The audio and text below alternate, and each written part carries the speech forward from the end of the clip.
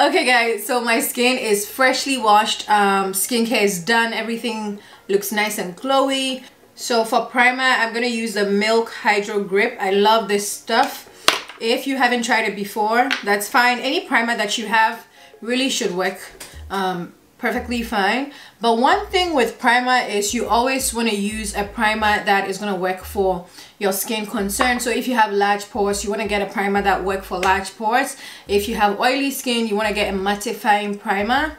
So it kind of works like that. All right, I haven't done a tutorial in a while. Okay, so I am definitely going to be fumbling, I know that, so please pardon me. But before I go in with my foundation, I just wanted to say that depending on your skin type and depending on what your skin is looking like, you might want to color correct. I usually don't color correct because I feel like I don't need that extra step. But if you have dark spots or like sunken under eyes, anything that you feel like needs color correction, definitely, especially for a black girl, definitely get like an orange color corrector. That is always good to use. But I don't do color correction. I use my concealer as my color corrector, and I'll show you guys as I'm going into that step. But I just wanted to say that before I get into the foundation. So for foundation, I have been loving and using the Lancome. This girl, she is amazing, okay, and she's literally the perfect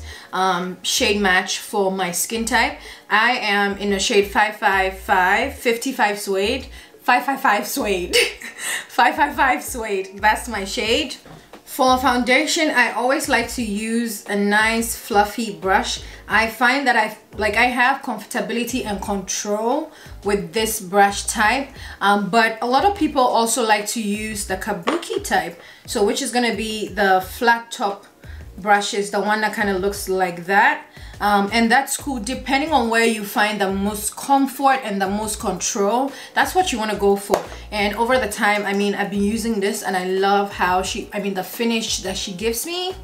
So yeah, so this brush is from Real Techniques. I think it's called the RT204. This is really good. And then use stippling motion and then just tap tap tap. And I always like to start in the lower part of my face, my chin area, my cheeks, because I find that these areas need much more coverage as compared to the areas that I have up here.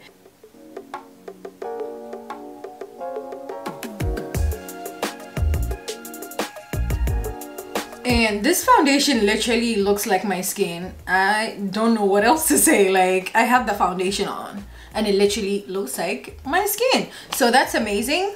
So next I'm gonna go in with my concealer. For concealer, I'm going in with the Maybelline Fit Me. I've been using this girl for a while. I love her. She's literally my favorite everyday makeup concealer, and I kind of use this to color correct. So this is very close to my skin shade, and when I put it on, it might not look like that, but don't come for me, all right? When I blend it, it will look like that. So to blend my concealer, I'm going to use this brush right here. This is also a brush from Real Techniques. It's a concealer brush, RT421. I will leave all of that down below if you guys care to know. But I really like the make of this, and as you guys can obviously see, I like to use a lot of like fluffy brushes as compared to flat top brushes because they work a lot more better for me. Okay, I'm more comfortable with that. So with makeup, you always want to use products that make you comfortable. And see how seamless that blend looks. You pretty much cannot even tell that I haven't used a beauty blender over it. So I use my brush and then I use my beauty blender to go over it to give it a nice smooth finish. And if you're wondering why I use a concealer around my lip, I have dark areas around my lip. I feel like I have hyperpigmentation around my lip. I don't know if that's a thing, but I feel like I do. And whenever I put a concealer around my lip, it definitely helps all the products look even. And when I put a lipstick on, it looks even better. So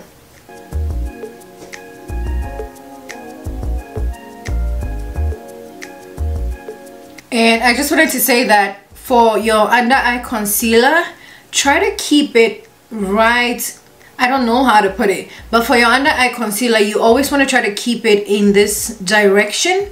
So when you're blending the one here, the one directly under your eye, you don't want to drag it too much onto your cheek area, because then it gives the whole illusion that you have like really big cheeks, or you have like chunky cheeks and you don't want to give that impression. So you want to give the impression of having like a nice slim, you know, it's makeup is always trying to give the impression of something, if you like it or not. That's literally just the truth, okay? So you always want to keep the concealer right here and then keep it right under the eye. You don't have to drag it onto your cheekbone and then your cheek area, because that defeats the whole purpose. So keep it right in this like asymmetrical style, just so that you have the coverage and everything that you're looking for. And then it also helps to make you, you know, give you that nice lifted look. And then when you put your contour, your blush, everything is just nicely layered.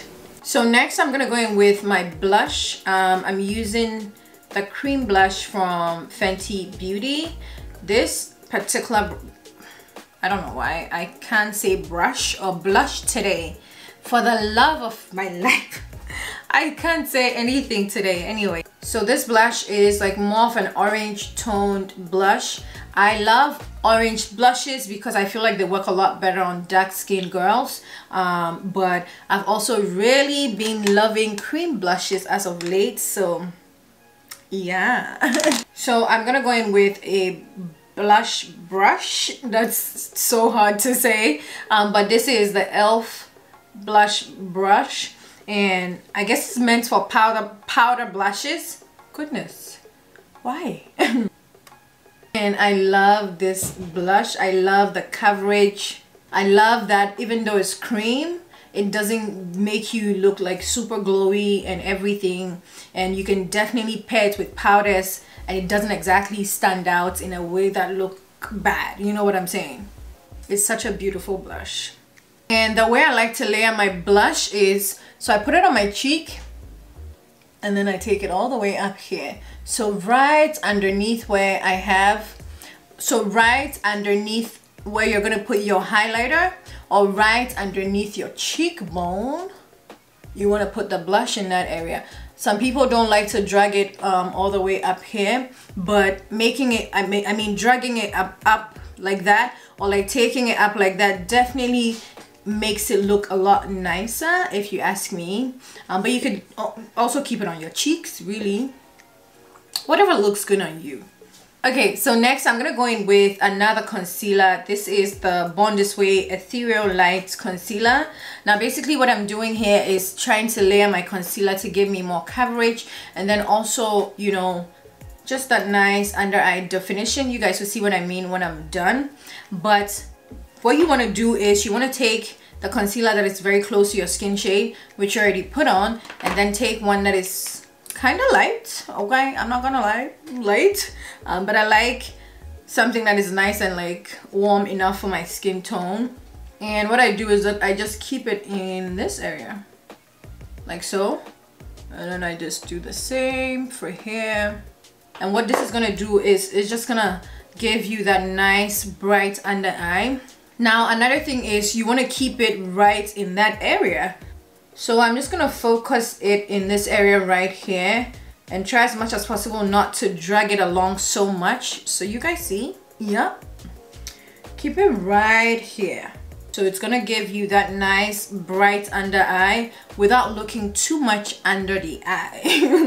If you get what I'm saying. So it's not gonna look like you have a lot of products on, because you know the blending is seamless, but also it's because you kept it focused under your eye, and it's not like a lot of products sitting. No, we don't want to do that. So the blending is always key.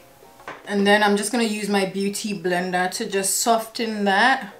You know, make sure I don't have any harsh lines. Also make sure that it blends in nicely with the blush so that it doesn't look like two boring sisters. And that's the vibe she's gonna be giving. I love it. This is what I've been doing. I've been doing this as of late, and I'm like, two concealers is definitely the way to go. Okay, two concealers is definitely the way to go. Using one as like a color corrector and then putting a lighter shade over that just definitely gives you a much nicer under eye. So I love it.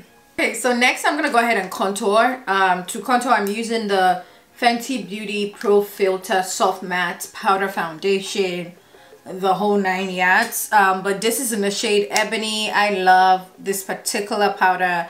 It's literally the perfect. It's buildable, so you can decide to go ham or you could decide to, you know, be very lightweight. Now, this is the brush that I like to use for my contour, and as you guys can see, it's also fluffy. So like I said, I like my fluffy brushes. They're definitely my girls. But I'm gonna go ahead and contour. So I'm just keeping that in the perimeters of my face, and then I'm gonna build the color. Now this is the part where you can give the illusion of like a small forehead, because if you have your concealer in this area, you want to keep your blush right around the concealer in ways where it gives you the shadow around the concealer, and then you have that little bright spot right here. So again, makeup is a lot about like creating that illusion. And then I'm just gonna take what's left on the brush to try to clean up my nose, because as you guys can see, it kind of looks already contoured because of the way I placed my concealers. So that is always key. I'm not really the nose contour type of person, so I don't actually like do all of that jazz because I'm not here for it.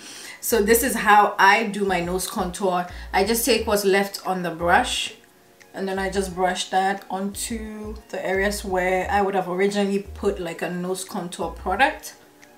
But technically, I'm also like, see how defined that looks? Because technically, I'm also like contouring my nose because I'm using the contour product on my nose. But I'm just not dipping and putting here. I'm using just what's left. Okay, so this is what it looks like before I put my powders on, and this is all just cream products, and I mean I have put some powder on. Look at me, goodness. But this is what it looks like before I go ahead and set my under eye concealer and everything. It looks amazing. I don't have the words, like. Okay, next I'm gonna go ahead and set my concealed areas with my Laura Mercier. I love, and I always say Laura Mercier because I'm like, you know, she's a little French or whatever, so she's cute. But before I set my under eye, I'm gonna take my beauty blender because I've been doing all the other things on my face, and I definitely will have some creasing under my eye because I haven't set that yet. So you always want to go back with your beauty blender and then just press the products back in. So you want to make sure that we have zero creasing, okay? Especially under the eye, because when you put your powder over that, it sticks, it's stuck, she stays there, okay? She's not going anywhere. So make sure that you have a nice smooth under eye before you place mist powder, because then we're smooth. So I like to set my under eye. So I just like to like press the product in and see how pretty that looks. Yes, so I always like to just set before I do anything else. I find that setting first before baking, or if you're not gonna bake, that's fine, but always setting your under eye first is a lot better than going ham and putting a lot of product under your eye. And then I like to use what's left of the powder to just sort of like clean up my cheek contour, just so that, you know, she's like nice and tidy, I guess, or you're not like doing too much. Like you don't want to show like you don't want to show people that you have a lot of product on, but in actual sense you do have a lot of product on. That's just what it is. And then I'm just gonna use what's left of the powder to just like set my smile lines, because I deal with the worst smile lines. Even it doesn't matter what primer I use, I know. So what I'm gonna do is let me finish off my eyes, you know, all the other stuff, and then I'll come back so that we can put our powder on. All right, okay guys, so the next step after I do my eyeshadow and everything would be to use a much lighter powder. So I'm gonna kind of bake, but not actually baking, if you get what I'm saying.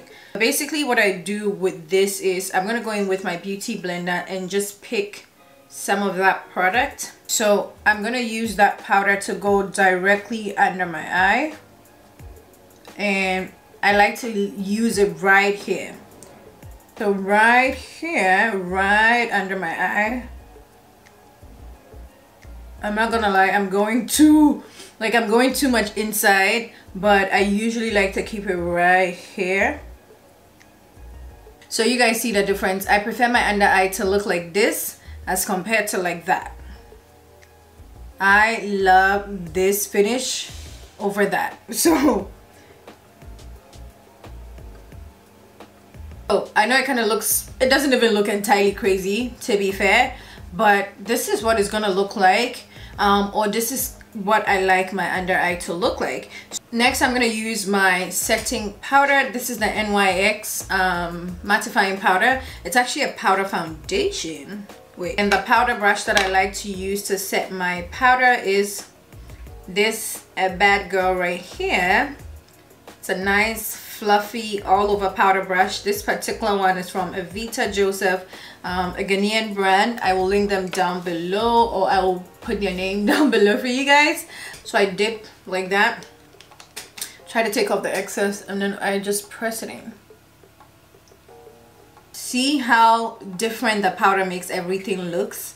It literally pushes everything into one beautiful bit, okay? So you always want to set with a powder, and you want to set with a powder that is pretty much your skin shade, okay? Like it needs to be exactly your skin shade, so that way it gives you the finish that you need. I dropped my highlighter and it literally broke. Everything fell off the pan. Like I'm laughing at myself because I'm like, it's funny.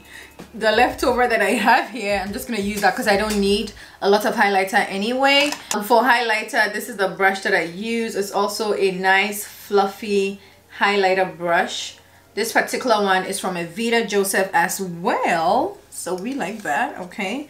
But I'm gonna go in with this take just small product for highlighter. Honestly, I don't do much. Sometimes I don't even do it at all. Like I don't care for it.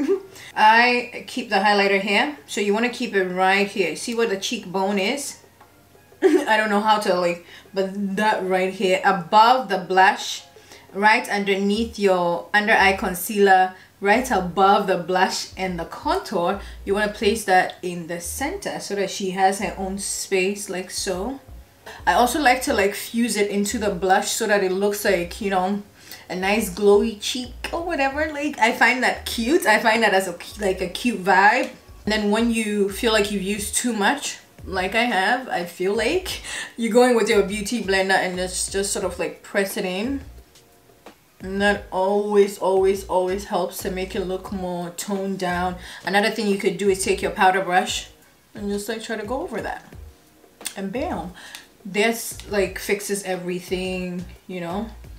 It literally just tones it all the way down, and just like that you have nice looking highlighter.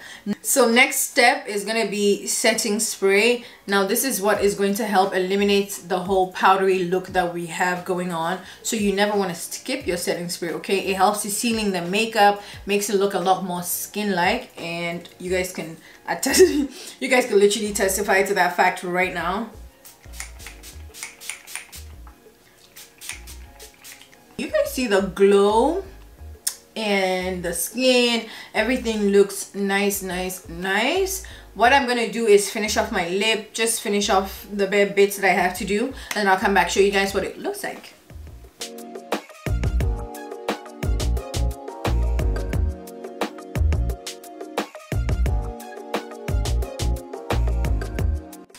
She looks entirely too cute, okay? But overall, this is my base routine. This is what I am always doing on my Instagram, and when I'm not on my Instagram, this is what I'm still always doing. But this is the base routine that I've been using for a while. I've been loving it. I love the way it makes me look. It definitely gives me the vibe that I want when it comes to my makeup, but also still staying true to my skin tone, okay? That's one thing that's always like important to me. I need my makeup to look like I have makeup on, but I also want to look like me. I don't want to look like a whole different person. So this is my base routine. I hope it helps. If you're a beginner, I feel like makeup can feel a little intimidating sometimes, but it's with practice. The more you keep doing makeup, the more you get better at makeup. That's just the tall and short, okay? Makeup is literally practice. Because I've been doing it for a long time, I'm comfortable in doing a lot of steps. So you need to practice till you get used to certain steps, until you're able to like tweak certain things to suit you. But as a beginner, definitely always practice with your tools and your products, and you're definitely gonna get there, okay? I hope you guys like it. Don't forget to subscribe and share, you know, all of the good stuff. That's it. Thank you guys so much for watching. I will see you guys in the next one. Bye.